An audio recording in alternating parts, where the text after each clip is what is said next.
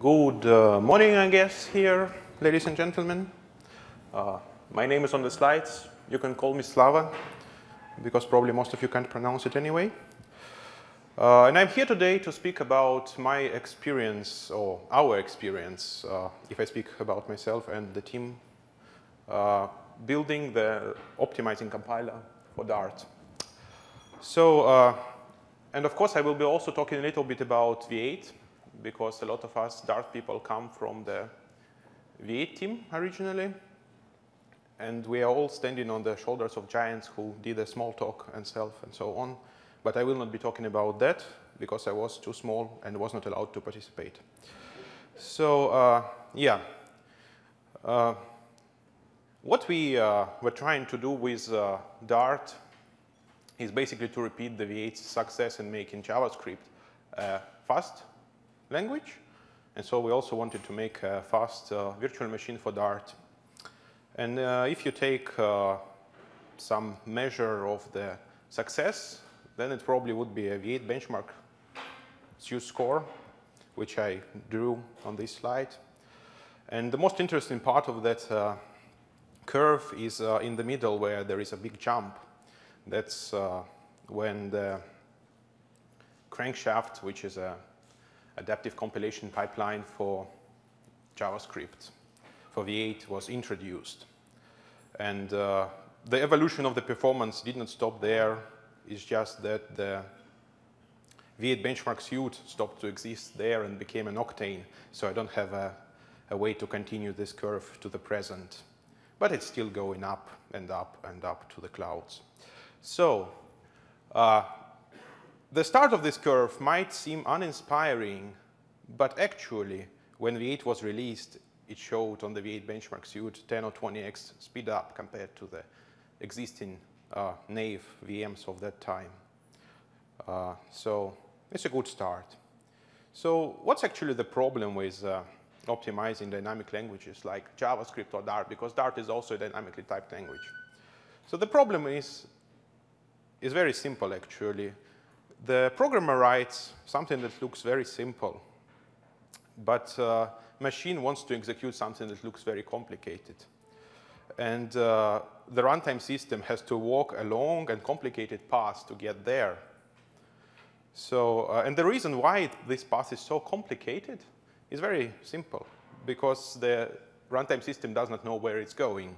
Like, there is a property. Where is this property? Go there, go there, go there. Walk, walk, walk, walk, walk, panic, arrive. And the idea that you immediately can see is once you arrive to the destination and know where it is, maybe next time you can take a shortcut and go directly there. It's a very simple idea, but it actually underlines everything that the people optimizing dynamic languages do. And so I like to say that the optimizing compilation is the art of finding these shortcuts and taking them. Well, there are all the problems that you have with dynamically typed languages is they can be divided into three categories. One is the problem of finding the most efficient representation for your values or objects that will be memory efficient and also execution efficient so that you can quickly perform operations with it. There is a problem of resolution because everything is late bound. So you need to find a way to quickly resolve, at least on the second try, properties, methods, and so on. And there is a problem of redundancy. If you resolved the same thing twice, can you reuse the resolution that you did first time? I will be mostly talking about the last two things, because that's what the optimizing compiler deals with. The problem of representation is a problem that you have to solve when you design your runtime system. OK, so I will be mostly talking about property accesses, because that's what the programs do, the access properties. And in the program, it looks like this very small dot, but it's actually a very fat operation, because it has to solve or answer two questions. It has to look at the object and understand what kind of object is there. And then it has to find the property on this object and understand where the property is located and then load this property or execute a method and so on. It's all property access, essentially. So here you might say, OK, we want to take a shortcut. So once we did it once, can we just cache the relation between the what and where? And the answer is yes, you can cache. That's called inline caching. That's what Smalltalk people came up with a long time ago. And that's what majority of the VMs, I would say, that are used in production now are using. Like even the Java VM, which is not operating with a dynamic language, is still using inline caching to speed up the calls through the interfaces, for example, because interface resolution, the resolution of the interface methods is roughly a dynamic late binding. Okay. So, but for JavaScript, there is another issue here, is that the objects, they have no shape. So you cannot easily cache the relation between the shape of the object and the place of the property, because the objects are just these clouds of evaporated properties, basically. And you need to find a way to see the shape behind this cloud. And the approach that you can be using here is brilliant and simple. You just observe the evolution of the object as it's being built, basically. You start with an empty object, and then when you add the property x to it, you have an object with the property x. And if you add another property, you have an object with x and y. If you add a third property, it's a different shape. And because there should be many functional programmers here, I have a good way to explain it to you. Instead of using the mutable dictionary, you split it into two parts. You take the immutable structure that describes which properties you have or which keys you have in your dictionary, and you have the mutable structure that actually stores the values. And then you connect all the immutable structures, like an empty structure, structure with x, a structure with x and y, a structure with xz, with the transitions. Like from an empty one, if you add the property x, you get to a structure which contains x. If you add y to that, you get to a structure xy. That's why this way you have sharing of the shapes between dictionaries that contain values. And so you can use it to quickly understand what kind of shape your shapeless cloud actually has. Okay, but you can actually generalize that past the simple idea. For example, if you add a function to your object, you can actually think that it's a method being added to the class. So you can promote this from the value stored on the object to the value to a method stored on the class itself. And that will allow you to speed up method calls or inline them. You can track the types of elements in the arrays and represent these arrays in the most efficient way possible. You can even track types of fields. Like, for example, the x can contain only doubles, or x and y both contain only doubles, and so on. And as you can see, it's a very powerful technique, but it's also very complex, and it affects everything that you have in your VM, and you have to design from ground up.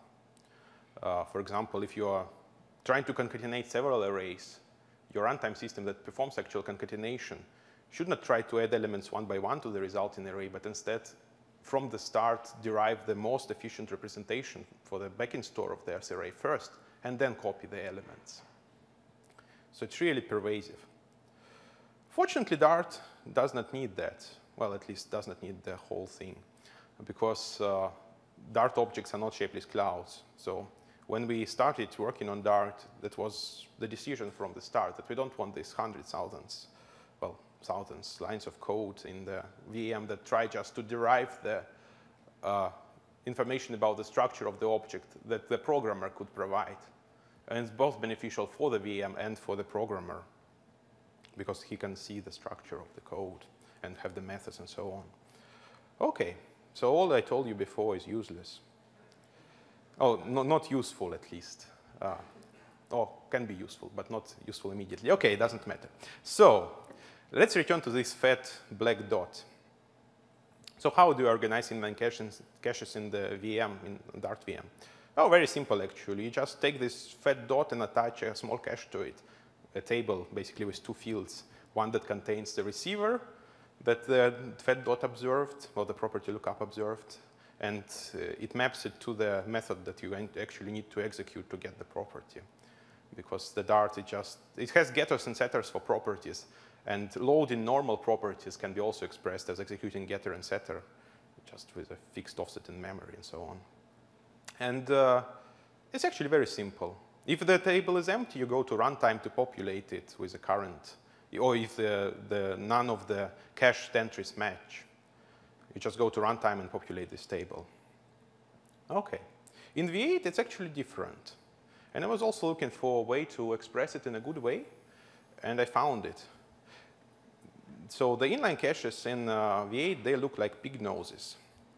So, well, because I'm in the US, apparently nobody recognizes what this is. It actually looks like this in US. So that's a power outlet. In Europe, looks like that, reminder.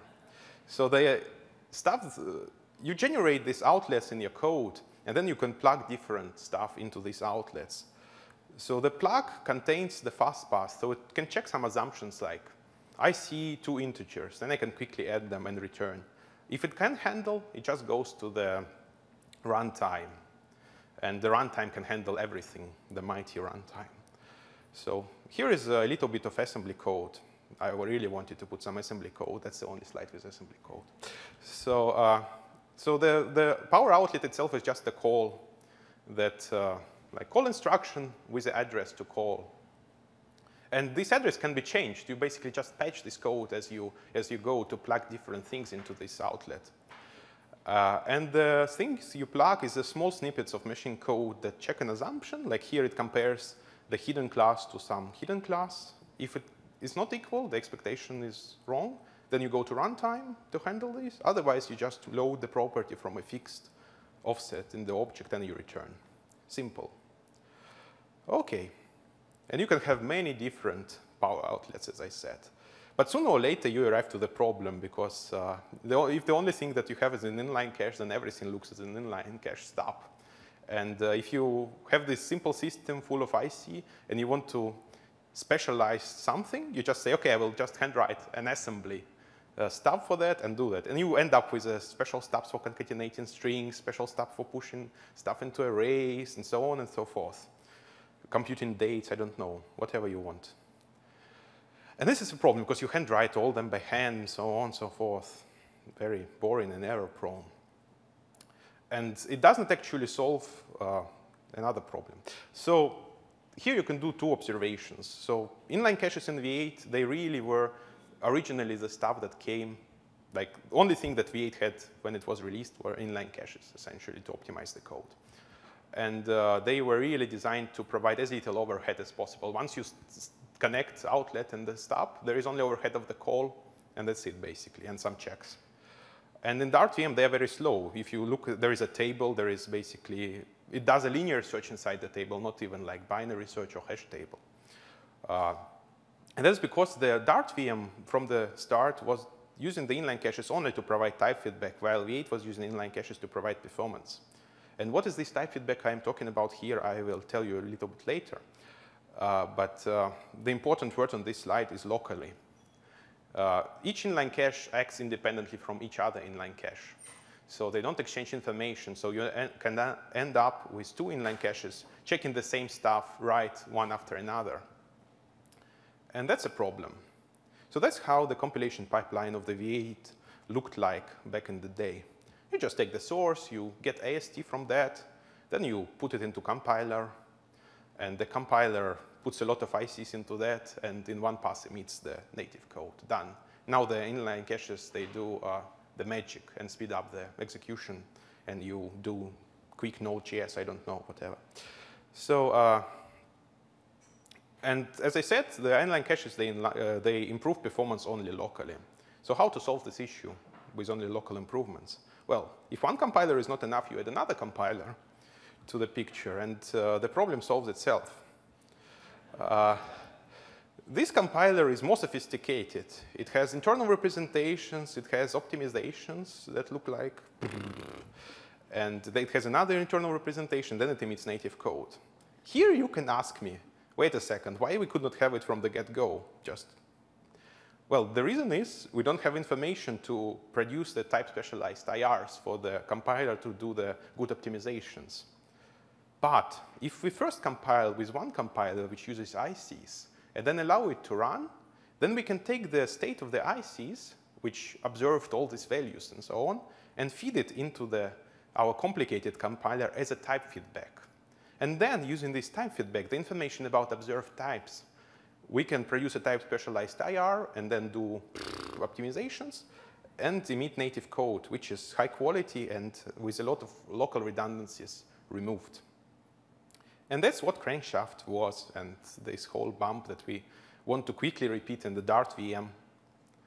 This is the reason behind that bump. OK. So, but you can also spot a couple of issues here. The issue number one is that you have one compiler that generates code in one pass from the AST, and then you have the compiler that starts with a built-in IR and doing optimizations on that. And you need to keep them in sync, the built-in of IR and the one-pass compiler, because you also want to switch from optimized code to unoptimized and back. And the other reason is that the other problem here is that type feedback that you try to get from the ICs, you get in a really spooky way, because the inline caches for the peak performance, they have all the type information only in the generated assembly code. So you have to pattern match the generated assembly code to get the type feedback out. And that's really spooky. If you pattern match the wrong thing, then you get very strange code out of that. It usually works, but sometimes it's a strange performance. OK. So Dart VM we designed a little bit differently. You start with a source, you get AST, OK, everybody is sleeping, is boring part. Then you produce one IR for everything, both for optimizing and non-optimizing compilation. And the only difference is that you perform optimizations or not perform optimizations. So there is a single IR, single backend for code generation, and there are additional optimization passes that you apply once you gather enough type information. And another difference is that V8 didn't have a truly polymorphic ICs from the beginning. Now it gets more and more of them. Soon every IC will be truly polymorphic. But the Dart VM has a truly polymorphic ICs because they're just tables. They collect all the types that they see. OK. So now let's talk about optimizations, this thing that both compilers do. But I will be mostly talking about Dart VM. So it has a couple of optimizations. I put them all on the slide, this couple. Some of them are simple, some of them a little bit sophisticated, but just a tiny little bit. Not more complicated than baking a pie. So, OK, strange analogy. I don't know why I say that. Let's talk about them. So one thing we actually understood while doing both V8 and Dart VM is that you don't usually need the sophisticated optimizations that you read about in the papers, because they are very generic. They can hit a lot of cases, but you actually want to hit just 80% and do it fast. So a lot of our optimizations are just a single pass over the dominator tree. The dominator tree is this structure you can find in the control flow graph that tells you if you get to the block 3, for example, you need to pass through the block 1. Or if you get to the block 4, you need to pass through block 1 and block 3 guaranteed. So you just do a single pass top down or bottom up or whatever, and then you can derive some useful information from the domination relation in the tree. Here's an example from how we propagate types. You have a class check and a specialized load from a fixed offset from the field of that class. And somewhere down the graph, you have another block which was not type specialized for whatever reason. Maybe it was not executed, so the ICs did not deliver type information. So you just left a call there, which is slow. But these blocks are connected with a domination relation. So you walk top down and propagate the type, and you see that X is guaranteed to be A because it's checked in the block that dominates. So you can just replace this call with a load, and there will be no check because the check is already done. OK, simple.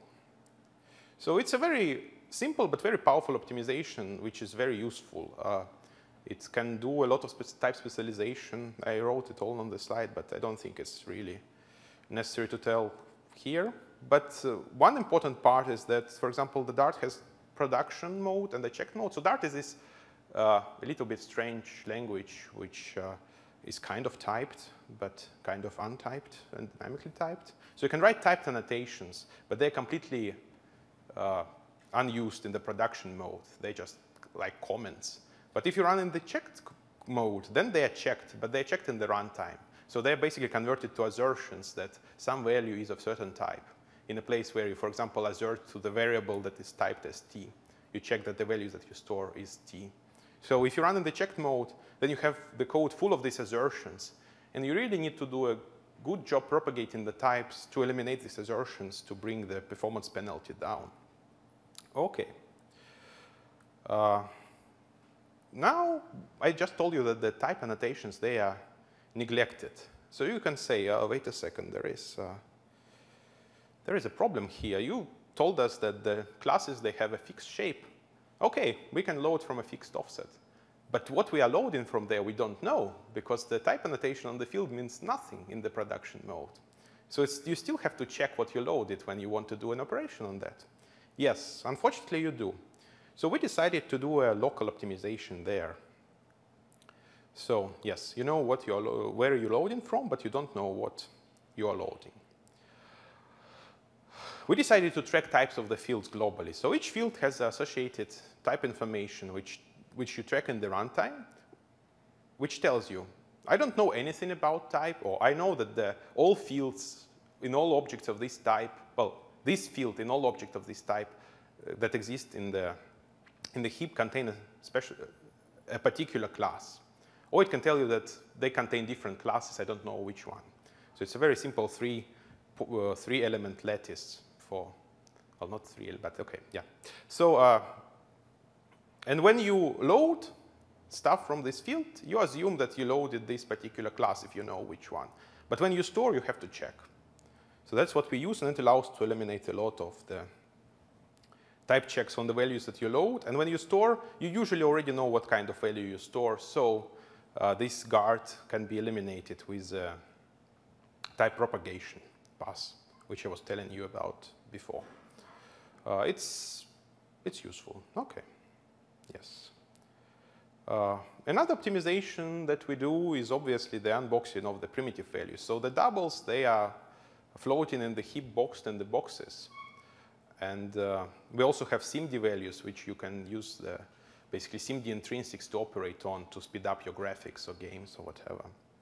And you want to unbox them from these boxes that float in the heap and put them on the register, so on the stack in the optimized code.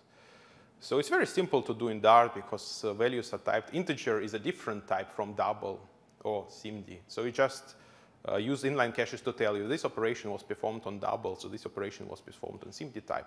And then you unbox these variables or values. There is a problem with integers, because integer is a non-fixed precision. It's arbitrary width integer. So you need to range profile the values that the operations, like if you added two integers, what kind of range did you get out? And which operands did this operation see? So VM does not try to do that yet, but you really need it to perform well on the 64-bit integer arithmetic, for example.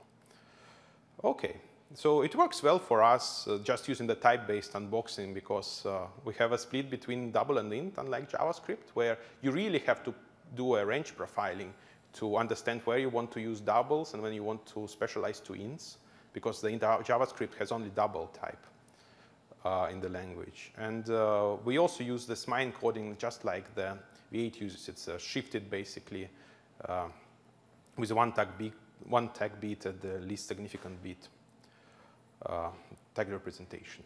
So, OK. Yes, as I said, the JavaScript is a little bit more convoluted. It has only double, but bitwise operations that can coerce this double to int32 or uint32 range. And you really need to track what's happening in your code to understand how to emit the most efficient arithmetic. OK.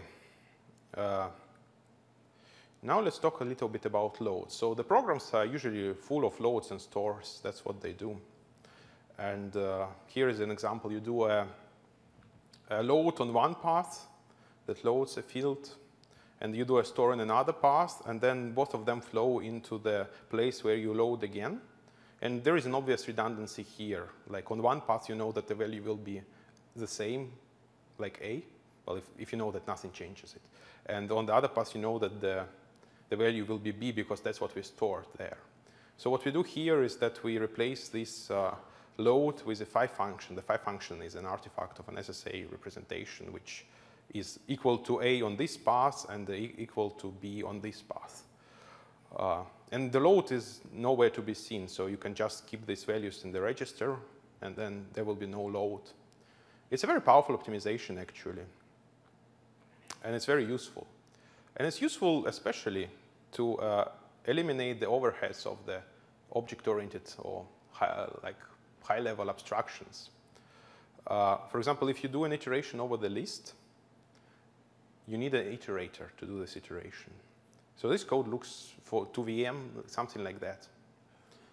It's a lot of code. There is an abstraction. You have to allocate iterator. You have to move it, and then you have to always ask it what's the current element. So what V8 VM does is it inlines these operations that were highlighted. So you have an allocation of the iterator, and then you initialize the fields. You have like a list stored in the iterator. You have a current index. Then you increment the index, check it against the lengths. That's the move next operation inlined. And then you just load this element from the list at this index. OK, a lot of operations with the fields. And that's where the load forwarding kicks in. So first, what it did is you can see it forwarded all the loads of it.list. And there it just uses the list because it knows that nothing changes this field. It just can use the list, the original one. Then it also forwarded some of the operations with IDX, with index, and introduced the new pentagram local variable that stores the current iteration count, essentially. And when it loads from the list, it just uses this variable. But it still has to store it in the iterator every now and again. But it knows that these two things are in sync, like the field in the iterator and the local variable. So it can just use it when it loads from the list. It doesn't have to read from the iterator the current index. And what is left is just to remove the allocation of the iterator. That's a separate pass. It can just kill it. And now we are left with a local variable and no sign of iterator. So this code is basically as efficient as the normal loop. Success. The last step wasn't actually a load forwarding, but something called allocation syncing, which removes the allocation from the optimized code and puts it on the uncommonly executed paths, like the optimization, for example. I actually lied to you a little bit. So you need two optimizations are not enough to fix this, the structure of this loop, because the iterator looks something like that. It's a lot of code. So to produce a really efficient result, you need to apply many things together. Like, for example, there is a check which checks that length of the list does not change to help the programmers discover the concurrent modification issues. And to eliminate this check, you need to do constant folding and so on. Or like it returns a Boolean, but you really want to avoid materializing this Boolean on the stack or in the register and then check it whether it's true or false. So you have to, instead of materializing the Boolean, you have to directly connect the control flow edges when you inline and so on. There are many passes that have to work over this code to give you an efficient result that is as efficient as a normal loop. OK, and the same you can do with a closure. You can completely eliminate the allocation of the closure, for example, and also have the efficient loop. OK, so as you can see, there are some optimizations that are really important to eliminate the overhead of the abstractions. And the last thing that I really want to tell you about is that all these optimizations, they are really highly dependent on the inlining, which is, I think, the hardest problem of the compiler construction, actually. So the problem with inlining is that to understand whether you will benefit from the inlining or not, you need to try. But at the same time, trying costs you. So if you have a compiler that has to produce the code relatively quickly, and it doesn't have all the time in the universe to think about it, you have a trouble. Because if you don't inline, for example, in the previous example where you need to inline a constructor to see that how the fields are changed, or inline move next to see how they're changed when you move to the next element and so on. You can do no optimizations. You will be stuck with the iterator, which costs you. But at the same time, you cannot try to inline everything and then undo what you tried if you see no benefit, because you will spend incredible amount of time compiling. That's a problem with no clear solution. So you have to be really conservative. You use very brain-dead heuristics. Well, some of them are not brain-dead. Some of them are too brainy. Both doesn't work. Yeah, as I said, the inline is the most important thing, kind of. So the solution is, you have, well, at least the solution that we adopted for now is that the library is kind of whitelisted to force inlining of iterators and so on, to force the elimination of the abstractions. And you use some spooky heuristics to help user code a little bit. But if it doesn't hit it, you have no way of fixing it, because the language doesn't allow you to control the JIT compiler.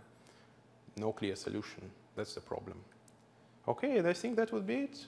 Thank you very much for your attention.